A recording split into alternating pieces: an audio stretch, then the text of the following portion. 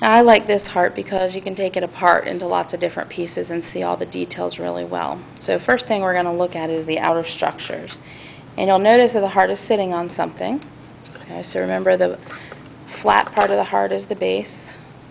It's this part right here. The point is the apex. And notice that it has this white layer. This has been cut off. This is your fibrous pericardium with your parietal serous pericardium on the inside. So this is all fibrous pericardium here. This would be your parietal serous pericardium on this side. Fibrous pericardium and the visceral serous the parietal serous pericardium are fused into one layer, so it's very hard to kind of distinguish those. On the surface of the heart, you'd have the epicardium. Now, on this heart, we can look at some layers nicely, more layers of the heart. So if we take that off, we can actually look at the wall of the heart. Okay, so this would be your epicardium out here. This thick layer, this dark red thick layer here, is going to be your myocardium. And then the inner layer of the heart, that thin pink layer, is going to be your endocardium. Epicardium, myocardium, endocardium. And make sure you look at those layers on the heart, on the wet heart, because you can see those as well. This thing right here, if you remember from 141, is the thymus gland. Sits on the heart, present in children and young adults, but absent in most older adults. Again, you can see the cut edge of the pericardium, the outer pericardium there. Pulmonary trunk is going to come up and split into your pulmonary arteries. So this would be left pulmonary artery, right pulmonary artery. That's taking blood out of the right ventricle, shuttling it to the lungs where it's going to pick up oxygen. It'll come back from the lungs through the pulmonary veins after it's been oxygenated. Left pulmonary veins, right pulmonary veins. Once it's been oxygenated, it'll come into the left atrium, go into the left ventricle, and be sent out through the aorta. Ascending aorta, aortic arch, descending aorta behind the heart. You can't really see much of that. There's descending. As it comes through the aorta, it's going to give off blood to the right and left coronary arteries, and we'll look at those more in a second. It's also, once it reaches the arch, going to go through your three main branches off the aortic arch. 1, 2, 3. I don't know if you could see that. 1, 2, 3. Brachiocephalic artery. Left common carotid artery. Left subclavian artery. 1, 2, 3.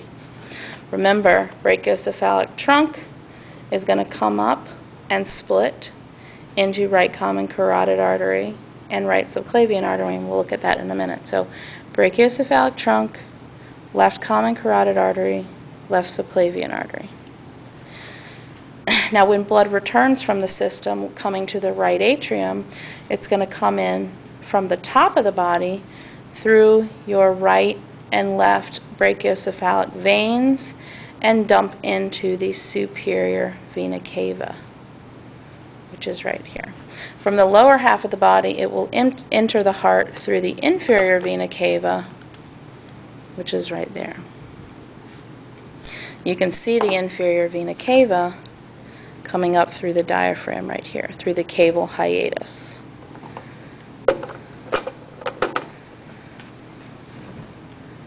Here's your right auricle, left auricle. We take those off, you can see the inside of the chambers, the atria.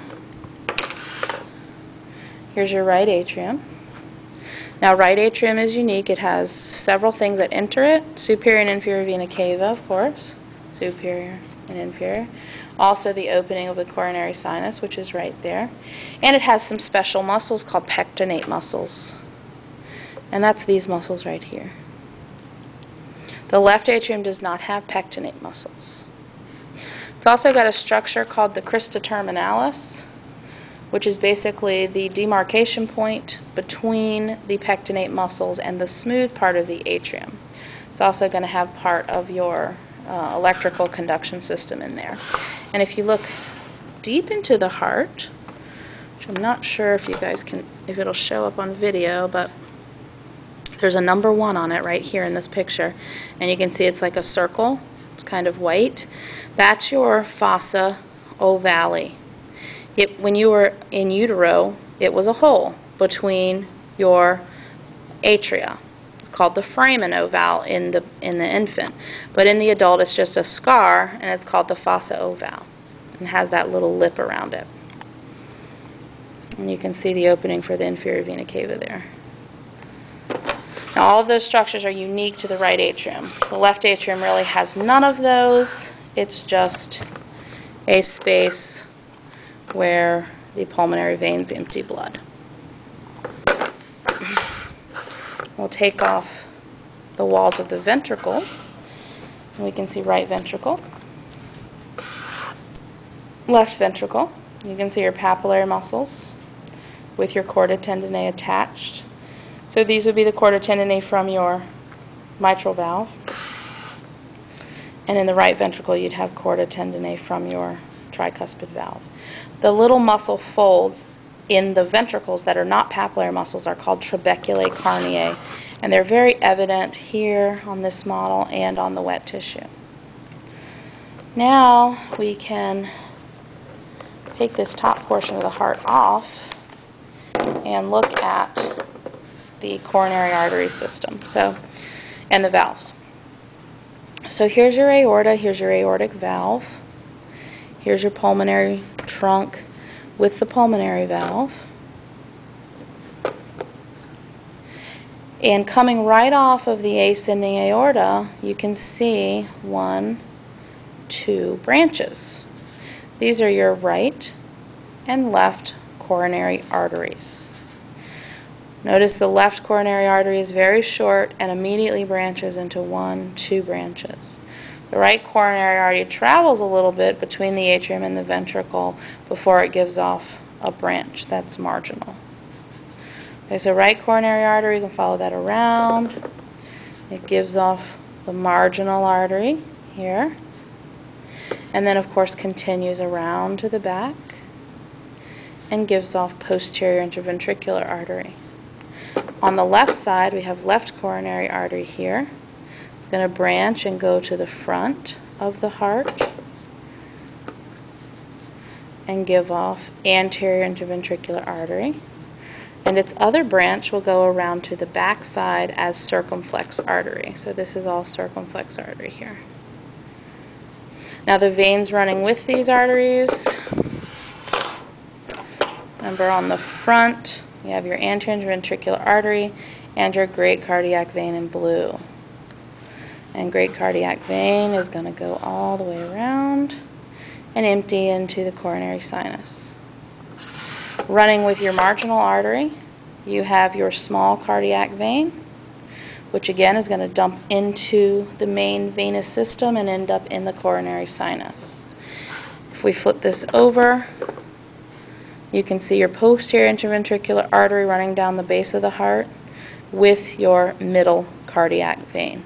Middle cardiac vein takes blood up, dumps it into the coronary sinus.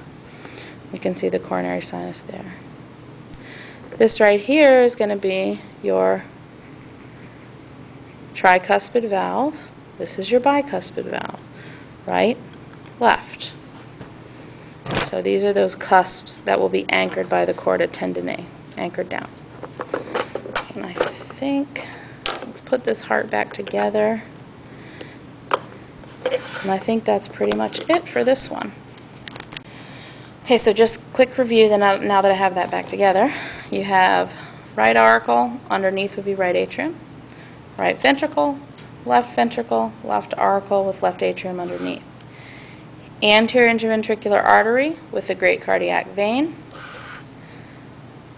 marginal artery with the small cardiac vein, pulmonary trunk, right or left pulmonary artery, right pulmonary artery, superior vena cava, right left brachiocephalic vein, ascending aorta, aortic arch, brachiocephalic artery,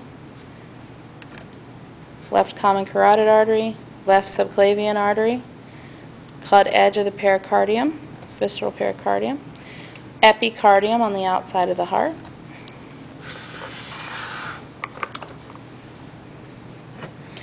descending aorta, superior vena cava, inferior and superior right pulmonary veins, inferior and superior left pulmonary veins, left atrium, right atrium, inferior vena cava, coronary sinus, posterior interventricular artery, and middle cardiac vein. Okay, moving on.